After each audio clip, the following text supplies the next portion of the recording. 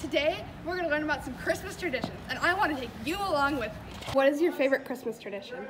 Making peanut butter balls with my family. My favorite Christmas traditions is we do a big scavenger hunt. My favorite Christmas tradition is probably decorating the tree and listening to Christmas music with my family. Okay, so my favorite Christmas tradition is going to the Tannenbaum Tree Farm every year with my family. We always pick out a real tree and bring it home.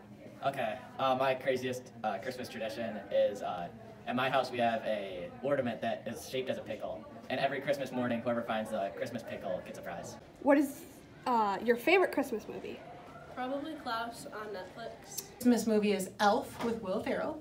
And but I love Elf. My favorite Christmas movie is The Grinch That Stole Christmas. And do you have a real or fake tree?